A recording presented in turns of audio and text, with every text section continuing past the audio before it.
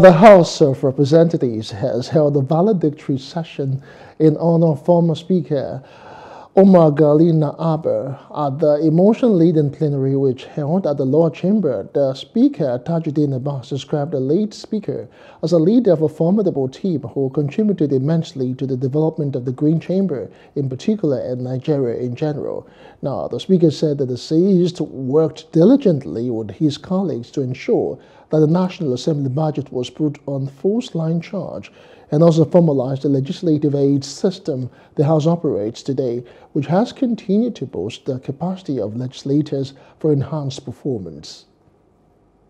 His tenure was marked by efforts to ensure the independence of the legislature, recognizing that a truly democratic society thrives when its legislative arms operate without undue influence, freely articulating the will and aspirations of the people. He worked diligently with his colleagues to ensure the National Assembly budgets are put on first-line charge. He also formalized the legislative aid system we operate today, which continues to boost the capacity of legislators for enhanced performance. The vision of Honorable Ghali Na'abba has been supported by successive administrations, with the executive arm working in concert with the National Assembly to ensure good governance, transparency, and accountability. Other past speakers of the House also eulogized the late former Speaker in their goodwill messages. Former lawmaker from Adamawa State, Binta Garba, Minority Leader of the House, Deputy Speaker, Honorable Benjamin Kalu, and Honorable Julius Ihovere all described the late Na'abba as a passionate, consistent, and disciplined Democrat who contributed his quota to the development of the state and Nigeria.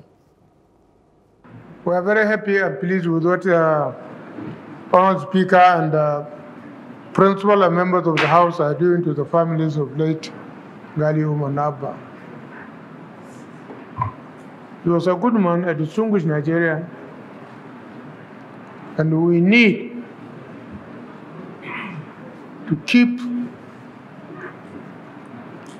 the families of those kind of people in good shape, so that will be an example for other leaders to say, even if we are not around, our offspring will not suffer.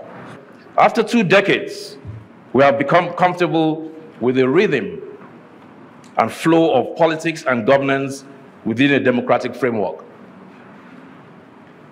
This comfort has birthed a certain forgetfulness about the men and women who fought for this democracy, who sacrificed to sustain it, and the hard work it took to achieve the vision of the government of the people, for the people, and by the people.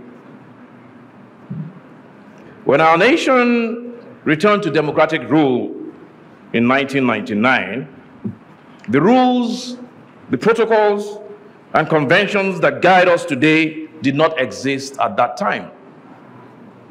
Yet, Right Honorable Ghali Umar Na'abba understood that the legislature was the heart and conscience of this new democratic settlement. Hello, hope you enjoyed the news. Please do subscribe to our YouTube channel and don't forget to hit the notification button so you get notified about fresh news updates.